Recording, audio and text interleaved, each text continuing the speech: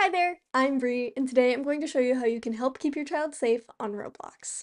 Safety is so important, especially internet safety, especially for children. So today I'm going to show you what you can do to help protect your child and let them play safely on Roblox.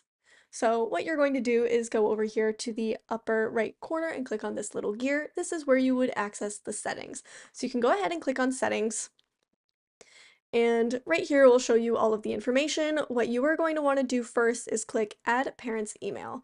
And I just created a fake email for the sake of this video, so type in your email. Now go ahead and verify that email, click on it here, and you will see it will have all of the information here, and it will also give you a guide. There's this link that's specifically for parents from Roblox directly, and this is where you can get some further information. But what you are going to do is just click I agree and verify the email, and it gives you this free little item. So go back over to the settings, and then what you are going to be able to do is click on security. And if you want to enable two-step verification, this will just mean that instead of just being able to simply sign into their account, there's going to need to be another step to verify that it is them. If you want to do that, you can, but you do not have to.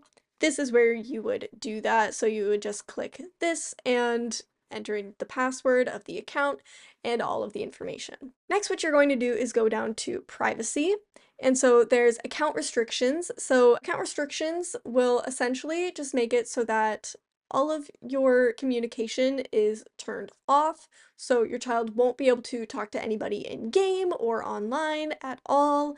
They will still be able to play games, but it's only games that are suitable for all ages. So if you want to do that, you can go ahead and click it right here, and it will automatically save. And as you can see, nobody will be able to message your kid anywhere. But if you want them to at least still be able to talk to friends in game, because that will limit them with the ability to chat with friends. What you can do is go down here, so communication, we can put it to default or we can put it to custom. The default settings are pretty good, but it doesn't really matter. I'm going to put mine to custom, and who can message me, you can have it as no one, or you can have it as friends. So messaging takes place on the Roblox app itself. Messaging is not an in-game thing, that is just on here, so that would be like private messaging.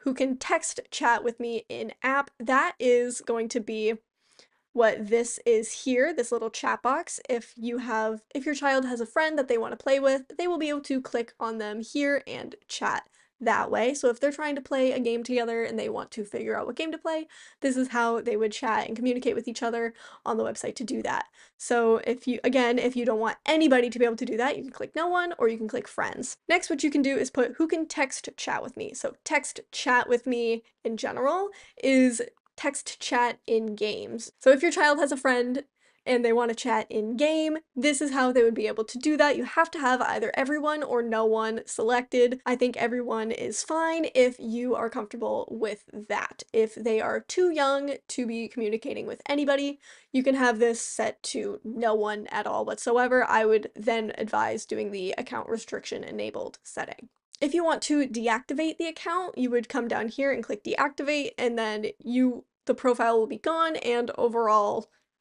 hidden, and you won't be able to use Roblox. Alright, next what you can do is go over to parental controls, and you can go to parent pin. So parent pin essentially adds a step of verification before any settings can be customized. So what you're going to want to do is click on this. In order to do this, you have to have a verified email.